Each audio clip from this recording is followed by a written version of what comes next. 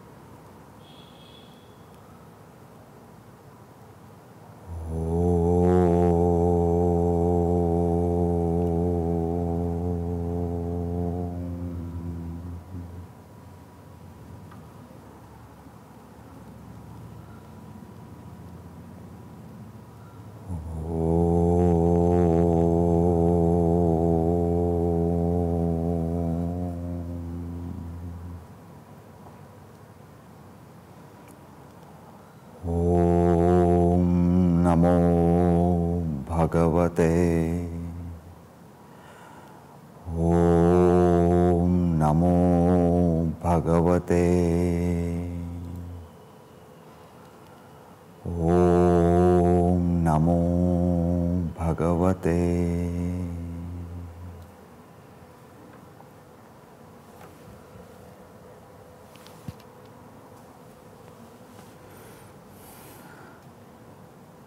Thank you very much, the invocation team, to invite me here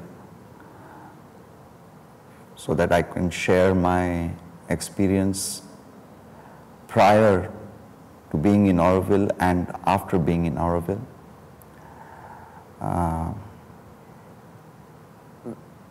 Without going in too much detail into my life, and trying to concentrate more on how Sri Aurobindo and Mother touched me, I will start from a small childhood, that a boy of 5-year-old, and a child who had this wild imagination,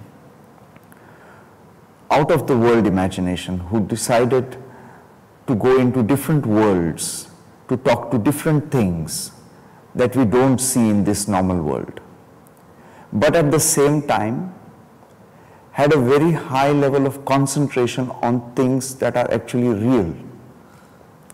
So these two paradigms of concentrating on the real and imagining a world out there, that child was not able to synthesize these two realities. He would see fairies, he would think of gods, he would think of animals flying, he would think of birds walking, all kinds of things, the things of fables that we hear, once long ago. Probably because his parents used to tell him a lot of stories. But then he would concentrate on people as well, on how they groom themselves, on how they talk to each other, on how they behave, how they keep things, use things. He would do that as well.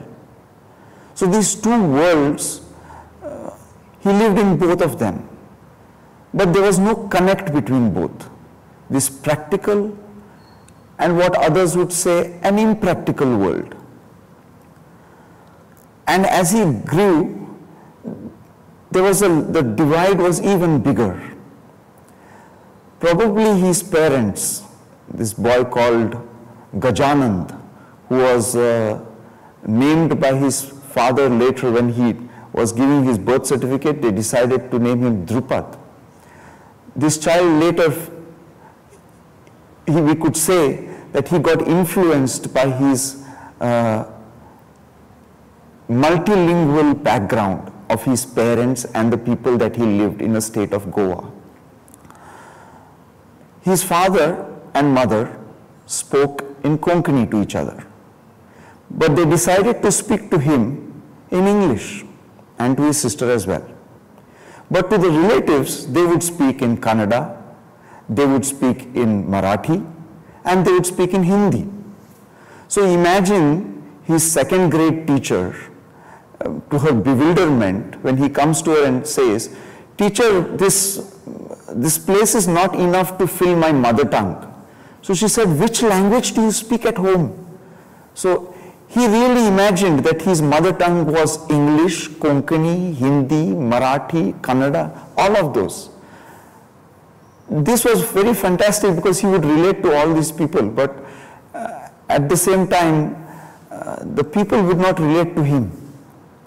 So this brought positive things, but at the same time brought negative things in his life. So he could not relate because he would think in all their thoughts, but at the same time he didn't have the experiences they did. They would talk about one culture and he would talk about multi-cultures. So there would be misunderstandings. All would laugh, but he would be confused. But one thing that always saved him was his father and mother's laughter. I was that child. And so was my sister, because she also went through the same journey.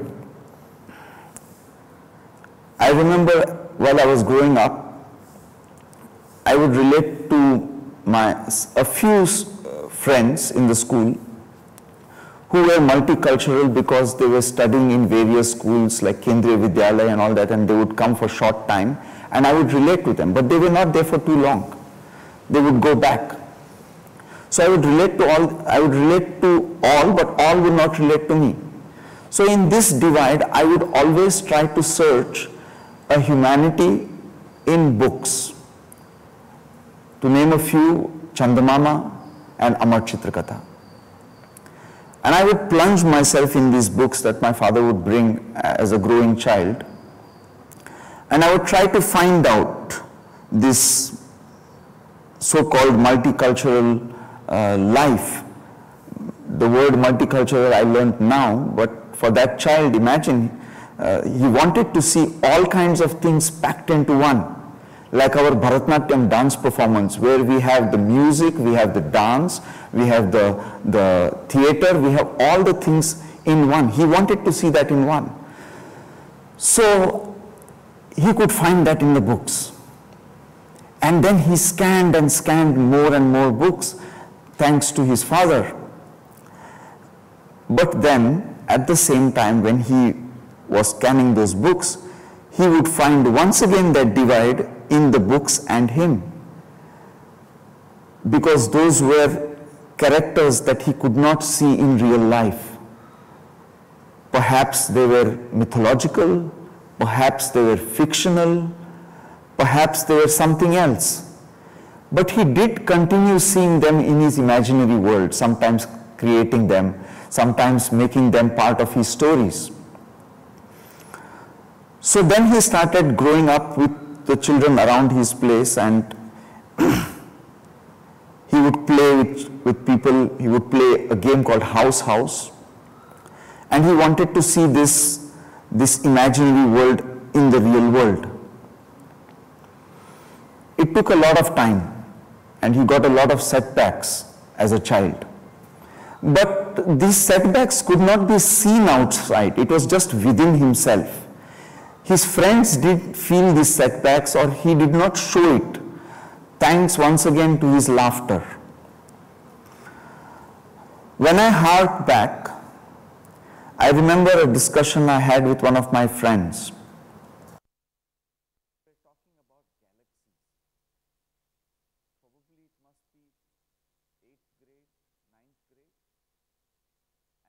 Talking about Andromeda galaxy. So it sounded very fascinating.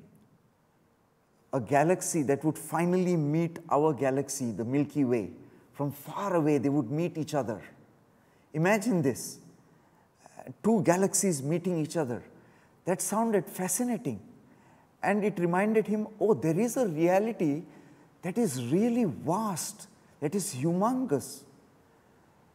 And he saw, yes, I want to see that reality because I can't see here.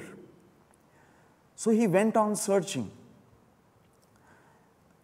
So in order to search that, he started writing at the age of 13. I think it was modern Mahabharata.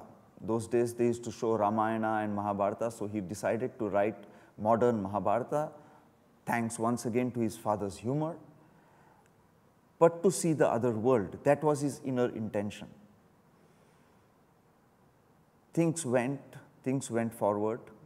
His parents also were known by the folks all around Goa, by the intelligentsia of Goa. His father was a director of a department. His mother was a homemaker. But at the same time, they were theater people as well, passionate theater people. So there would be a lot of people coming to his house. Why I say he is because, it is because of Auroville. Because this place snapped me from that he. It brought me to the place where I can resonate with that imaginary world, that impractical world and the practical world joining together. That is why I have to make this separation between he and the current me. So things went on in his house, and the only thing where he would relate to is his imaginary world, and the second is his love to talk to beings that we will not see in day-to-day life. One of those beings is Ganapati. He would talk to him once in a year. Ganapati would come home on his birthday. He would talk. My mother told me that I was the one who asked my father to call Ganapati home. They used to not celebrate Ganapati. They would do Lakshmi Puja. So I said, no, I want Ganapati Puja at home. So that is the time this child would talk to this Godhead. And he would talk, he would play, he would have fun with this Godhead. And he would ask about different gods. Probably he would imagine the answers that Ganapati would give. It could be Ganapati who gave those answers. Right now, I don't know. So this discourse went on between Ganapati and he. And at the same time reflecting with his books, with his friends, with his schoolmates, with everything around him, trying to make sense of these two separate worlds, what humans would call the practical and the impractical, that of fantasy and that of real life. The turning point came after he completed his 10th grade examinations. And he went through almost 7-8 years of turmoil because the education that he was getting through all these external sources, he wasn't happy. So he tried multitudes of things. He tried engineering, he tried fine arts, he got admissions everywhere. But he left within 3 months, 4 months, various courses, catering, he tried everything. But he was not interested in the way they were teaching him.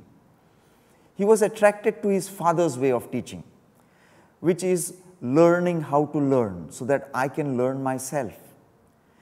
I remember we used to have these things called summer vacations where it was almost a 2 months of window where I would be home. And my father would make he had interest in almost everything, in history, geography, in physics. He was a physics graduate. He did law, so he had interest in almost every field. So he would make big charts. And when he made those big charts of history, what happens in India, and at the same time what's happening in France and what's happening in the Western world, what's happening in the Eastern world, and I would see those charts. It was very interesting charts. And I would ask him, could you make these charts for geography? He would say, I have done this, no, for history. Why don't you do for geography? But I could not do the way he would do.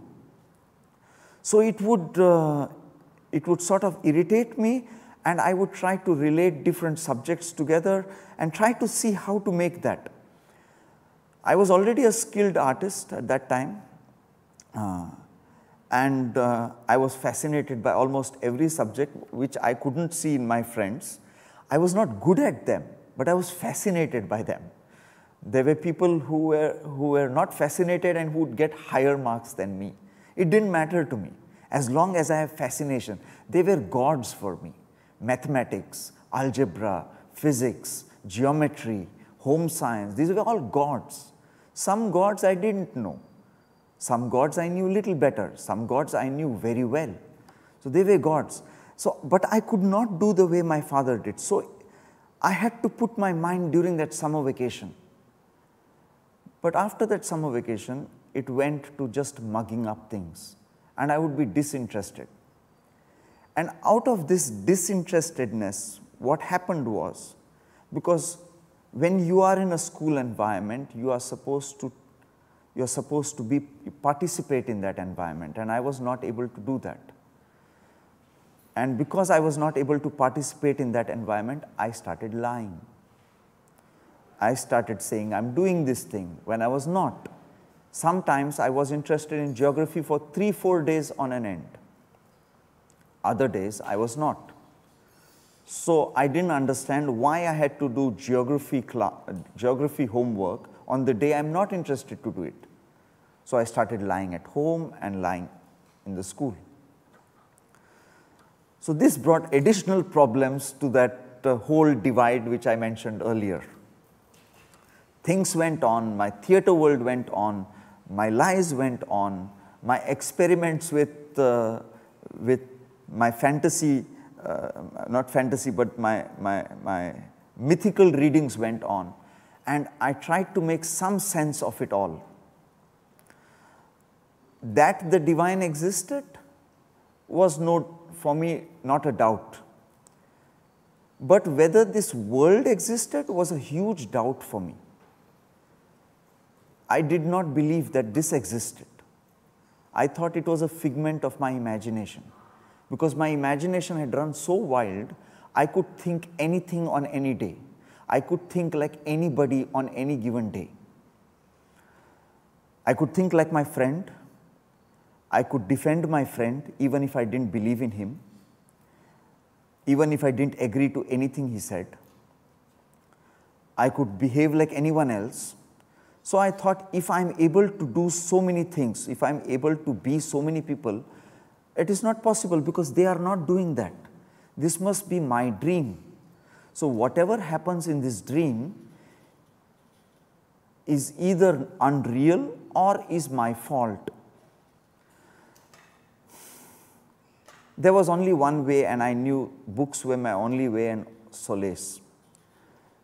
So I said, let me try to find some other types of books that may give answers. Now, it may all seem quite grim, but it was not. There were quite hilarious situations in all this grim. So I started reading self-help books at the age of 16, 17. So Dale Carnegie and many of the names I don't even remember. Self-help books, Robert Kiyosaki, and all these people I started reading at that time. And I did not know again how to read because I did not know how to relate to them because they were talking about marketing, they were talking about how to win friends, and I didn't want to win friends. But anyway, I said, books have given me answers, let me go and find some answers in these books. So I went through everything, self-help books, guides, life coaches of that time.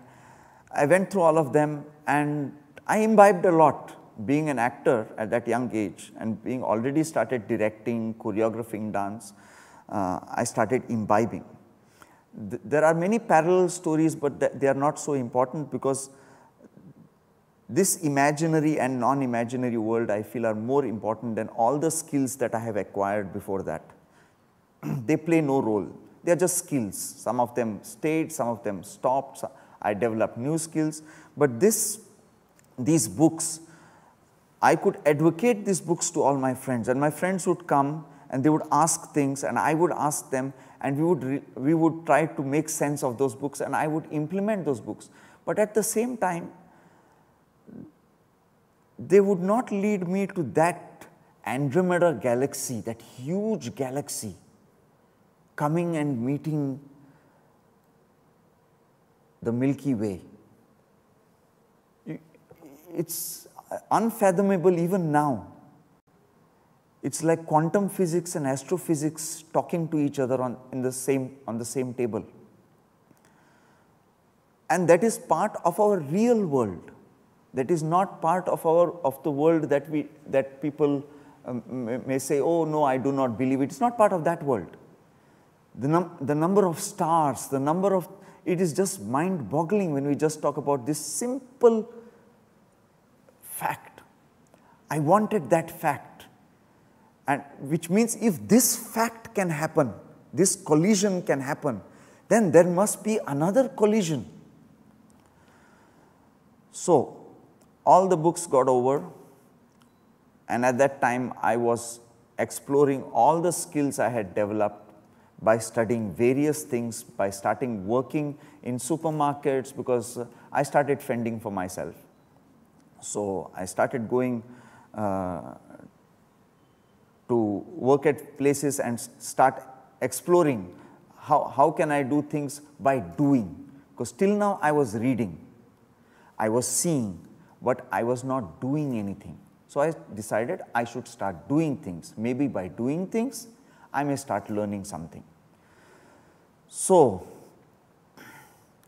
at first, this was somewhere around 93, 94. I met a few, I can call them acquaintances, but people who were evangelicals, who wanted to share the word of God with me. So I went with them. I remember my father, I told him I have to go to these evangelical meetings. I said, oh, that's nice. He had all religious books and everything in the house, so he would read all kinds of interpretations and all that. He said, very good. So he dropped me every day for those classes. And within 7 days, I decided I will become a Christian. So the first thing we have to do as Christians is to repent our sins, our wrongdoings, the things that we have done wrong to others. I said, this is fabulous. So I wrote all the wrong things I have done. I couldn't write everything. So the most of it I wrote, and I went to my father. And I gave him that. And I said, I want to tell something. I have accepted Christ in my life. And since I have accepted Christ in my life, I have decided to tell you my past. And I gave this document to him. He looked at that and he asked me, what is this? So I said, I have been lying to you. I have been cheating you. And I actually started narrating each and I could remember every single lie. To me right now, that is surprising. That every single lie I could remember, every single bad thing I could remember. That was shocking. That is shocking right now. I can't remember all the good things I have done. Every single bad thing. And I told my father. And he told me, go upstairs and sit in that room. So you can imagine me at that time when my father, already in his mind, he's putting me in curfew now. So I went up, there was a there was a Bible, I sat with it, I just put my hand on it and I concentrated. I know what I was getting into. So my father told that let him sit in that room, I will talk to him later. Later in the evening, he called me down and he was furious. But my father doesn't show fury in violence. That he would do, but not in these cases. Then he was very furious that, he was not furious that I was becoming Christian actually. He was furious that I had to listen to someone else and tell the truth to him. And that why couldn't I tell the truth myself? But I understood this about 8 to 9 years later. But at that time I thought he does not want me to be Christian. Yes, he did mention, if you are Christian, you are no more my son. And I did answer to him that I was never your son. I have always been God's child, not yours, not my mother's. So the evangelical in me decided to be strong and decided to follow it. So in the curfew, I would rigorously read the Bible day in and day out. And I would see downstairs, he would be playing bhajans more than ever. Bhajans and the Vedic chants, it was like 10 times than he used to do. He would do pujas, he would do all kinds of things. He would do it himself. And I would wonder, why is he doing this? So one day he called the church group and told them that this is what's happening and please don't call him to your church group, he will devastate your church. So he's a nuisance. Please, whatever Christ you all have, he will take it out of you all. So I didn't understand from where it was coming. He said, please, you don't know him. He's a he will spoil Christ's name. That's what my father told them. No, they said, no, he's not, he's a good boy. And all this general conversation happened. No, you all are very nice people. Don't. This is a messy boy. He tells lies. Do you know that?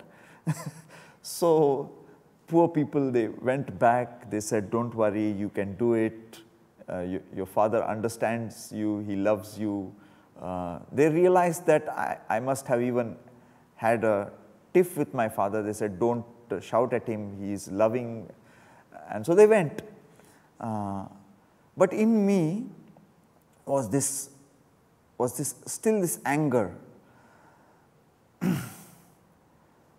that this again separation. Now it became Christ and the other world.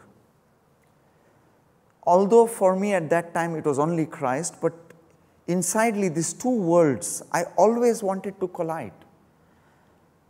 So I could not negate anything, nothing I could say no to. Everything that came to me, I could not say no, whatever it be. No matter it looks bad at that time, and I wanted to join. So in anger at my father, I say, okay, I'm going to read his literature to prove him wrong. Of course, this was not a one-day thing. So I started reading his literature. What was his literature? He would read many things. He would read Dhammapada, he would read Zandavesta of Zoroastrian things. He would read all kinds of, so I started reading that stuff. Let me read interpretations and this and that. So what happened from 94 to 98 was every 6 months, I started following a new religion. So one day, the heaven is true. The second day, the hell is true. The third day, heaven and hell don't exist. The fourth day, I am heaven and hell. So literally changing of opinions every 6 months. So I told my father, I want membership in Central Library. I don't understand what's happening. So I joined the Central Library, to find out my guru. This was in 1997. I was working as a night auditor, so I had whole day free, night auditor in a 5-star resort. So in the morning, I used to go to the library, and I would sit. And every day I would chant our Kuladevi, our hometown god. Her name is Parmeshwari. So I would say, Om Namo Parmeshwari, Om Namo. The whole day I would chant, I want Guru. You give me the way. And at the same time, I would go to the Central Library, Death, Christian version, the evangelical version, the born again Christian, the Orthodox Christian, all this, just scanning and scanning. So again, that brought a lot of confusion once again. But I didn't stop, because once I set off, there is no stopping. But now the practical world and the impractical world had to meet. There is no looking back. Swami Shivananda, all the books, every books of Swami Shivananda, all the books of Ramakrishna Paramahansa, all the books of Swami Vivekananda, all versions of everything. I would get lots of answers, but nothing to join these two worlds. I would get answers of what is Europe, what is this thing, what it represents, all these answers, but not something that joins everything. So I would create all kinds of equations, like how we have the astrophysics equation and the quantum physics. I would create all kinds of equations, but unified string theory, I would create all kinds of theories within me, but they would still not meet. So, Central Library. Those days, people used to steal the Central Library books and not return for months sometimes on end. So they made special fine on certain sections. And the spiritual section was notorious for stealing. That's a nice thing actually, you know, that people read spiritual books. And then there are other sections that were notorious for people stealing and not returning back. So they would almost 2 times of the price if you give after certain months, they would levy on you. So I went, and one day, after reading all the volumes of Shivanand and not eating vegetarian for almost 5 years in a fish eating house, I took out one book, blue book. It had a freedom fighter's face on it. The freedom fighter, this particular freedom fighter had asked for total independence, the first person actually. And the Britishers, they had gave him a tagline, the most dangerous man alive. In fact, what is interesting about this blue covered hero is that we got independence on on his birthday. So I read Sri Aurobindo, or the Adventure of Consciousness. I said, what a silly title. What has this book got to do with this? This has to be in the history section. What is it doing here? So I thought, consciousness. Maybe some author is very creative. You know, sometimes authors do a lot of creative works, and he might have. So I go inside, some mind cells and something. I said, okay, let me just take it. Something intrigued me inside, and I took it home. I didn't return it for 6 months. I read, reread, it became my Bible. And I frantically searched the entire Central Library to see that if somewhere, and they had these sections where you could find which books and this thing. And Sri Aurobindo was nothing. There was no Sri Aurobindo. So that's not possible. If such a freedom fighter has to be there. So I went entire history section, entire this section, nothing. And in one section I found Nolinikant Gupta Sri Aurobindo. Oh, Sri Aurobindo here. But it was in Nolinikant. I went, took that book, read all Nolinikant Gupta's books. So then my father saw, and he looked and said, he looked at the Adventure of Consciousness. He said, "Oh, you are reading Sri Aurobindo? It is about the Central Library, yeah? The center." I looked at him and I told him, "Why you didn't tell me?" He said, "Why you didn't ask me?" so I went on top to Sri Aurobindo Center. It was the last center where actually Mother signed. After that, she didn't sign any center. And my father was one of the founding members. So I was so annoyed and so happy and all at the same time. And I'm going there and there was a book exhibition. So I tell my father, there's a book exhibition. And my father purchases for me Synthesis of Yoga, which first page, English is my mother tongue. So the first page took me whole day. So I'm filled with joy right now.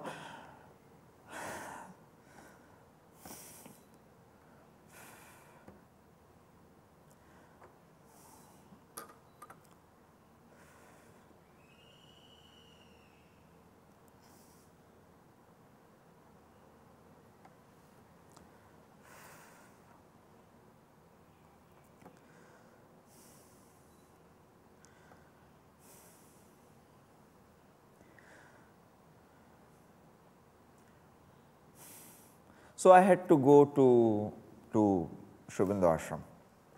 So I told my father, I have to go.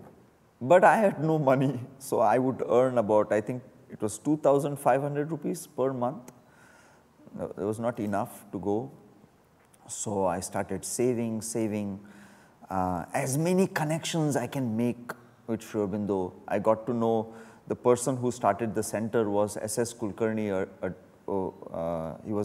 He has done doctorate in Sri Aurobindo's plays. So even my father suggested his name. So I started studying under him. So I started making a plan to go. Next year, I collected some money. My father decided to give me some money also. So I calculated, I thought 3,000 is enough. My father decided to give me more, but I said, no, I will go with 3,000 and come. And so he booked all the tickets. I made the necessary letters. He was the one who actually wrote the letters. He said, I want to write the letters. So he wrote like an advocate actually to one Sri Ramakant Bhai from the ashram, who is from Goa. And so I remember the time when I came to the ashram, I requested to meet Amal Kiran and Nirod Baran. Both of them I wanted to meet. So I asked Ramakant Bhai that can I meet them? He said, yes, I have fixed an appointment with both of them. And then he called me and said, what is this letter you have written? So I said, no, sir, it's my father actually wrote. And we were speaking in Konkani, which is my another mother tongue.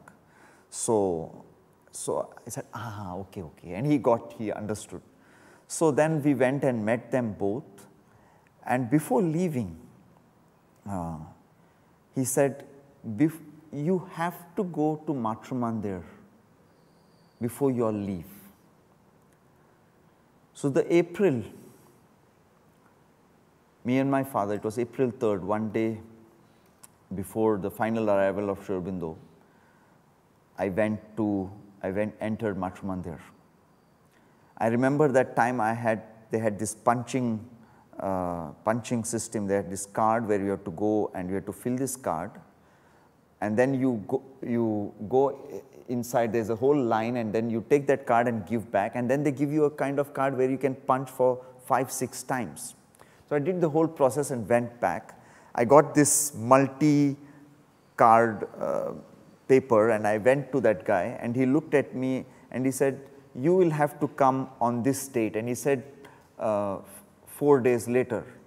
I looked at him not understanding what it meant. 4 days later, so do I have to wait for 4 days, or do I have to stay here? I didn't understand. Then I just told him without knowing what it meant, no, I was supposed to go today. I didn't say, I want to go today. I said, no, we are supposed to go today. He looked at me and he looked at the guy. Okay, then you can go. And we entered Bhatru Mandir. So, and then my father came out and we talked to someone, and they told my father that here you can build a house and it does not belong to you. My father told me, hey, isn't that fascinating? Actually, nothing belongs to us. We should have a house here which does not belong to us. We should pay for it and we should stay in that. I said, yeah.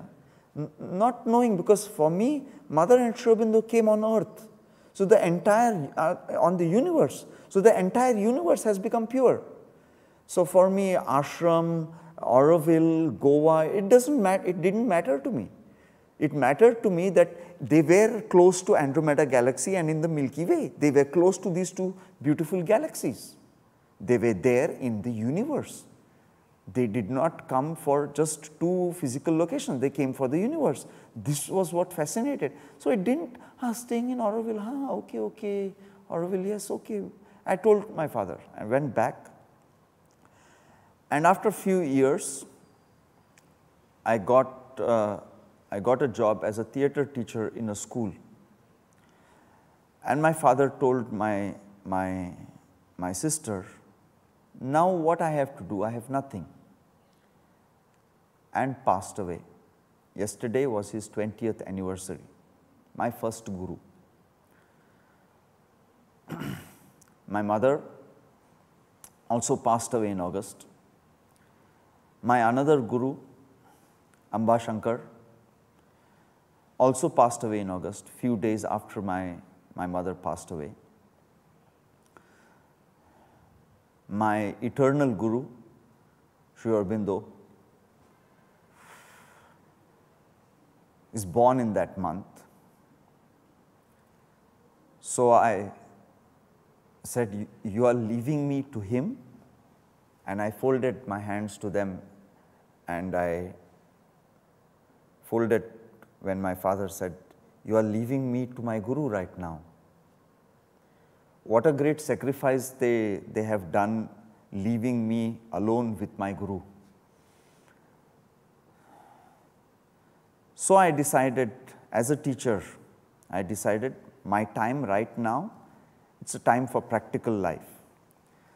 So S.S. Kulkarni tells me that if you have any plans, please let me know. I'm going to Auroville and Ashram, and I will try to see if that plans are successful. And I told him, I have a plan of starting Le Laboratoire d'Evolution. He said, what is the purpose of this? And I told him, I want this land and it has to be like this, something like Auroville, something like this in Goa. He said, okay, there is a project like this called Usha Kal Sri Aurobindo University, and there's a trust in Goa which does this work. I jumped on them, and because they were close to where I used to teach. So I went there and I told them, I am so-and-so, I teach in this school, it's Manovika school, and I would like to be of help. I don't know how to do things. You tell me, I will do. I have all the resources, I have bike, I am a performer, so on and so forth. And they started spreading the news, this boy from Auroville. And every time I had to go, I'm not from Auroville, I'm from Panjim. And they would call me the boy from Auroville. So every time I would come here and I would try to study administratively how this place works so that it could be implemented there. 7 years, many years passed, I don't know how many actually, it looks like many, and my mother asked me, what are you doing here? You go there, no? I said, yeah, that makes sense. It didn't work because most of them became old, some got Parkinson's disease, some left from there and went and settled with their daughters or daughter-in-laws, and just things went, and that trust, Usha Kal Trust, just dissolved. They were all devotees of the Mother and Sri Aurobindo. They were DYSPs, they were SPs, they were professors of college, principals of college, all such important people. And so I said, yeah, maybe I did something wrong by doing, if I had not gone there, they probably would have done. So I came here in Auroville. Finally, I had got the funds to do that. I came in 2007 and started working in Matu Mandir and Deepanam school, and said, yeah, I will check out how this place works and see if I go there. And everyone who would ask, I would tell the same. You know, I have come to check out this place, how it works. I know the ideology, I know everything how it works, you know, the inner stuff, I know how it works. That I can read in Synthesis of Yoga, I have read. So all this kind of stuff I would tell, but I don't know administration, that is what I want to learn. And I will go and implement this Ushakal project and this thing, Le Laboratoire, all these grand plans. And that time Jill comes and tells me, we require a mime artist and all this person who does movement to act as Hamlet in a play. And in that process of a mime artist doing a role, I remember the time I used to write plays and I would not remember my own scripts. And now I had to play Hamlet. And during that process, it was a process which brought me inside Auroville. So nothing mattered anymore, not the economy, not the style of operation, nothing mattered anymore, but Auroville. But it took time. I remember the time, almost 6 months I was in haze when I used to enter Matu Mandir. I don't have memory of those 6 months. I only have an emotional memory. What I saw, I don't know. What I did, I don't know. Where I went, I don't know. I have no memory of 6 months in Matu Mandir.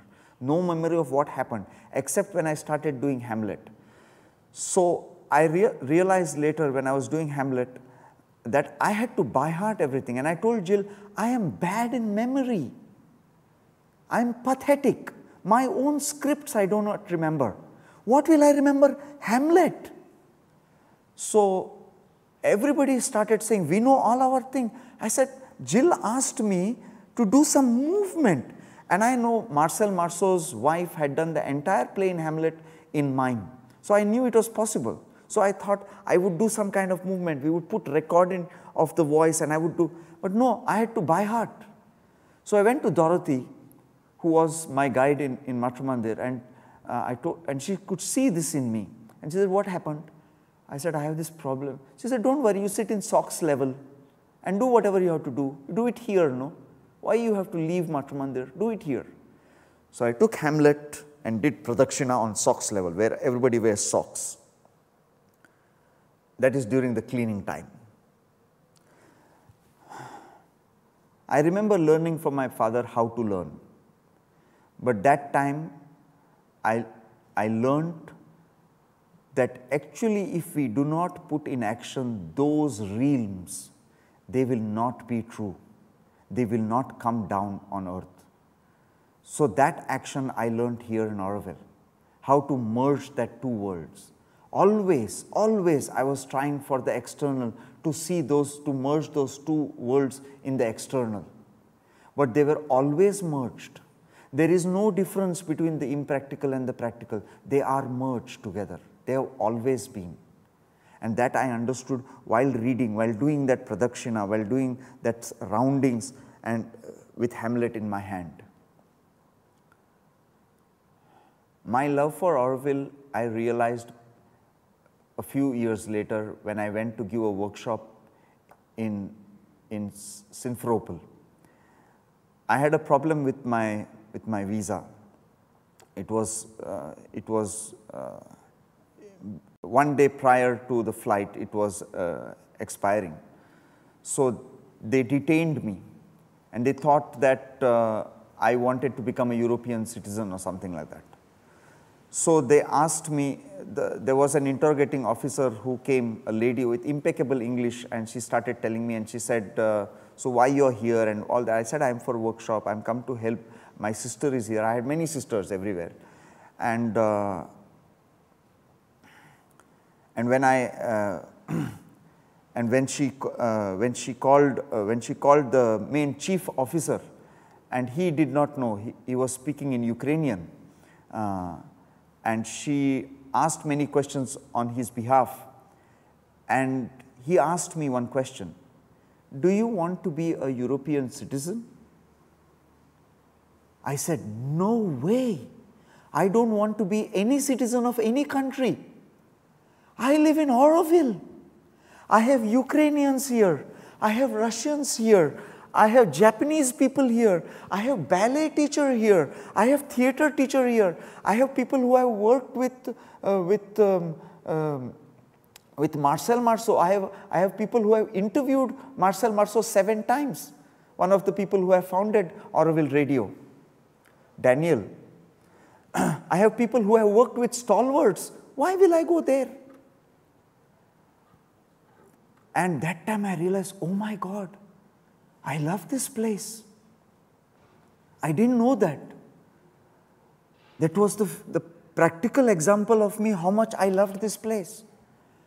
So for the next half an hour, when my sister is sitting up, that officer was asking me about Auroville. So how do we visit there? What is it? Who is Mother and Sri Aurobindo? What do you all do there? How does it work? How does the thing? Then I had to tell him there's embassies and embassies have connection. Yeah, I remember some of the people had come here. And so I realized that day why she made this place.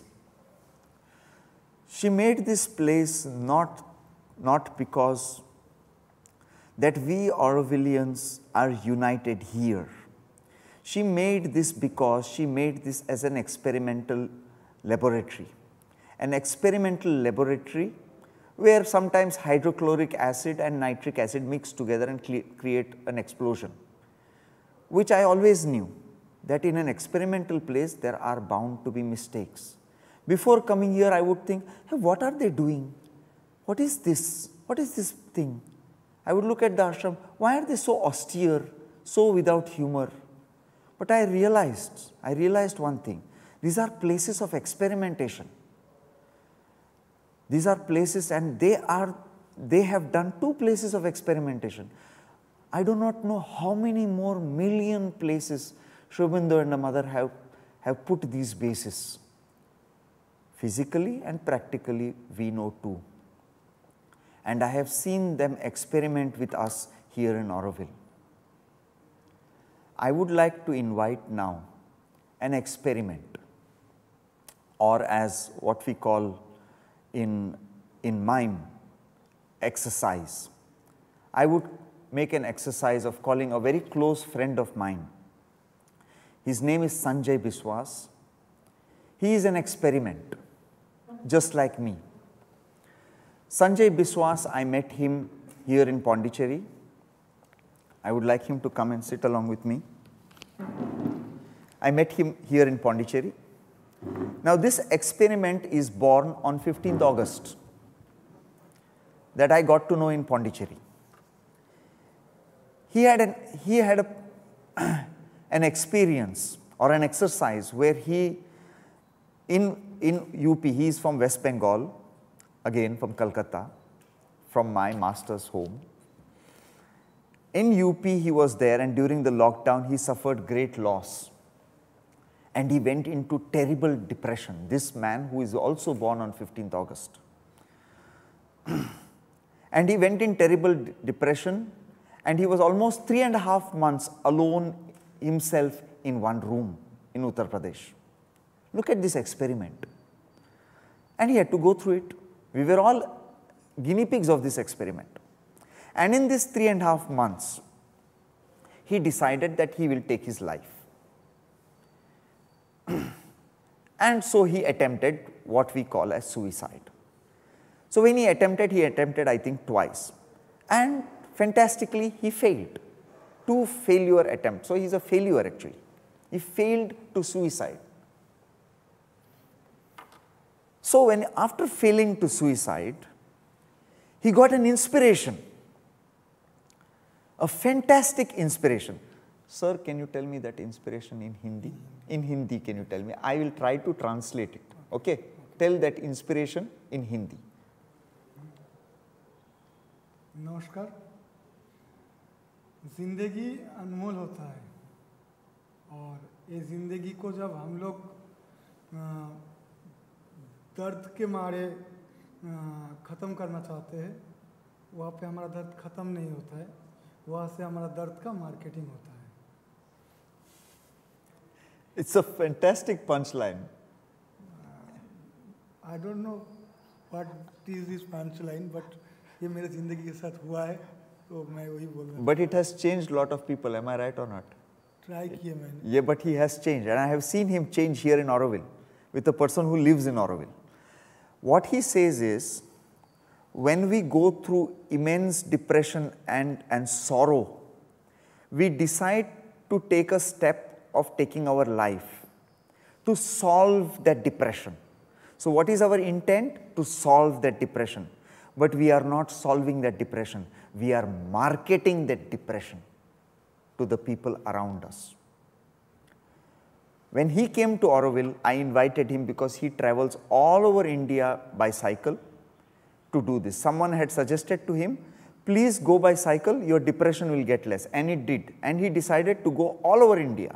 Next month, he goes all over Bangladesh, 64 districts, right? 64. So he will go, in next month, he will travel all over Bangladesh to help people come out of depression. On the way, he just goes, finds somebody and tries to help them. Here he came, and I know a friend who is like my sister. So she never reveals herself to anybody. Now she is in Auroville. Huh? She is in Auroville. An experiment. He also is an experiment. So am I. So he comes and sits down, and we are having tea in visitor center, and he starts talking to her, and she starts telling her problems in a way to contradict him. No, you can't do this. It can't be done. You are wrong.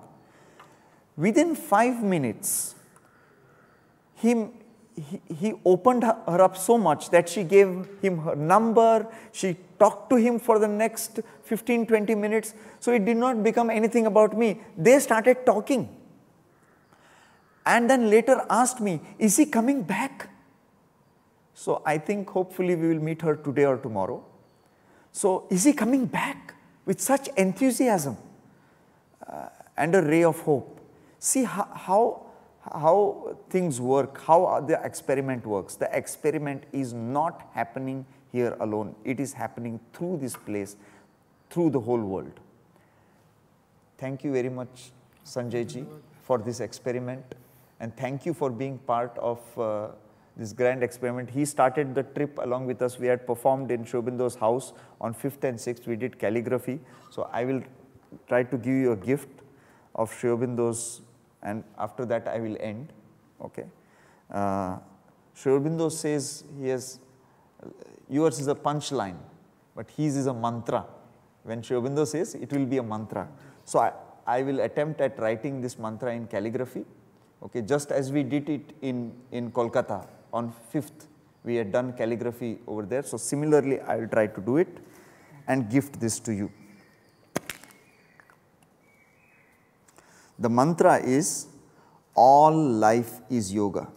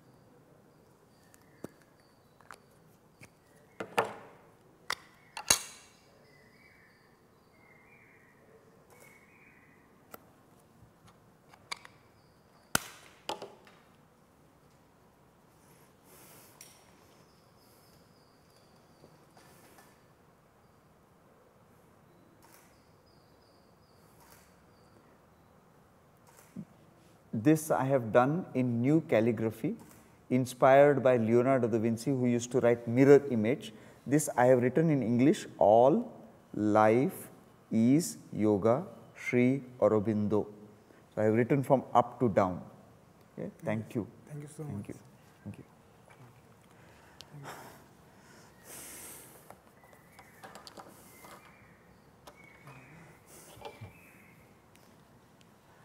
I will end with Sri Aurobindo's mantra, Sri Aurobindo's Gayatri mantra.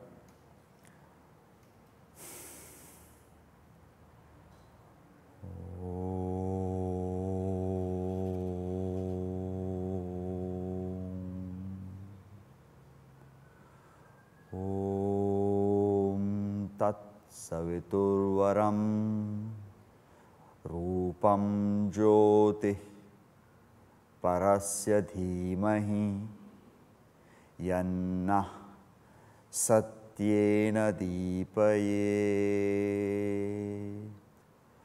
Om Tat Saviturvaram Rupam Jyoti Parasya Dhimahi Yanna Satyena Deepayet Om